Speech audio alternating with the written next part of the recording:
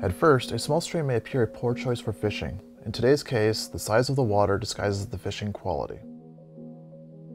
In this slower stretch of the stream, with polarized sunglasses, I am able to spot many species from the shore. The most obvious are the colorful long-eared sunfish guarding their nests. Various minnows also are visible as they swarm in and out of the vegetation. On hot days like today, the fish will slow down their feeding as the water temperatures increase.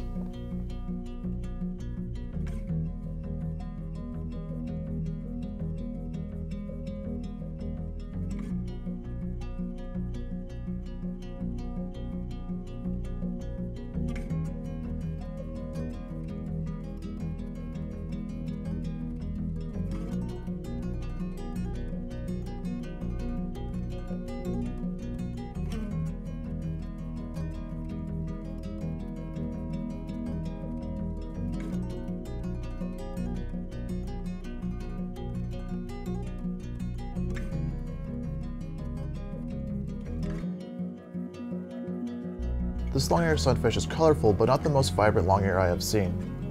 When breeding, the males become a far brighter orange. The long-eared sunfish is characterized by a distinctive long ear and blue lines on their cheek.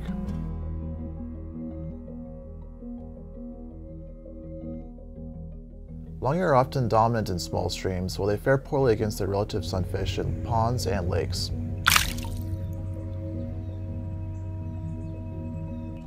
In the same water and only a few hundred feet downstream, an entirely new species can be found.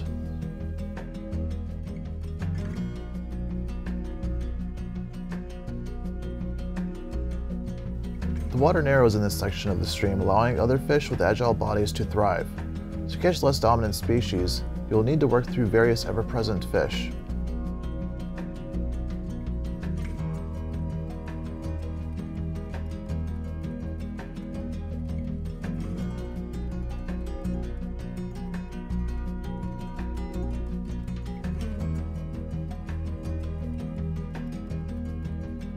In this region, the common and aggressive fish is the striped shiner.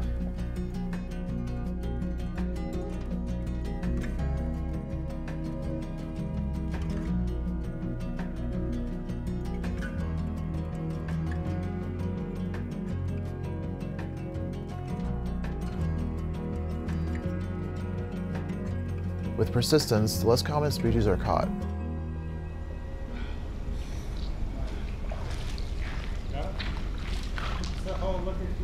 The Scarlet shiner.